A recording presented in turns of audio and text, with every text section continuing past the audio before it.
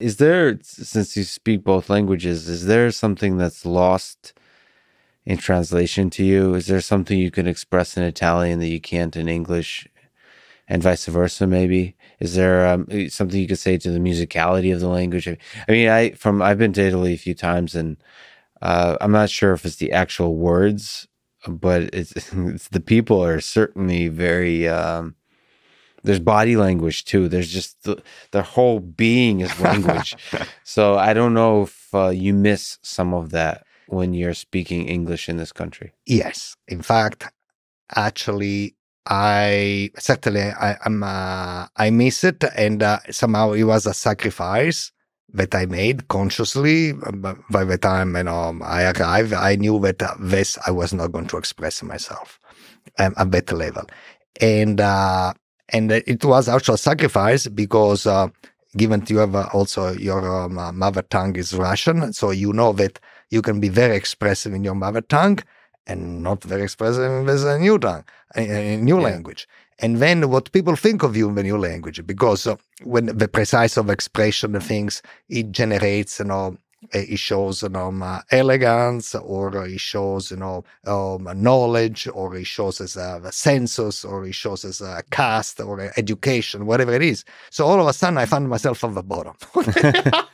So I had to fight all my way back up. And but I'm not saying I go back to fascinating, right? Their limitations are actually our strength. In fact, it's a trick to limit yourself to exceed, right? And there are examples in history. If you think about Hernan Cortez, right? He goes to invade Mexico.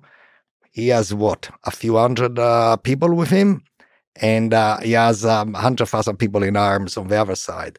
First thing he does, he limits himself. He sinks his own ship. There is no return. Okay.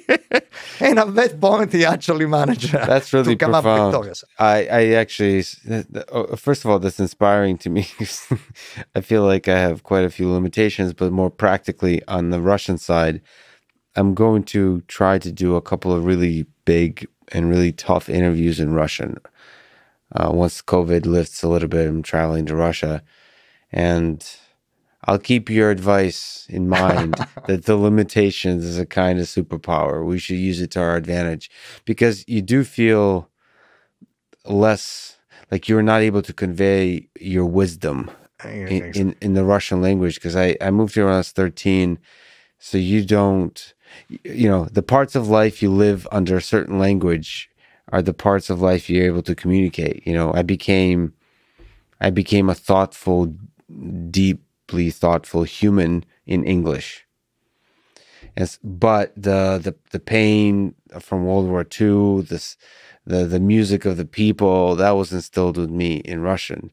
So I can carry both of those, and there's limitations in both. I can't say philosophically profound stuff in Russian, but I can't in English express like that melancholy feeling of like the people. And so combining those two, I'll somehow... Beautifully said. Thanks for sharing. This is great. Yes, I totally understand you. Yes.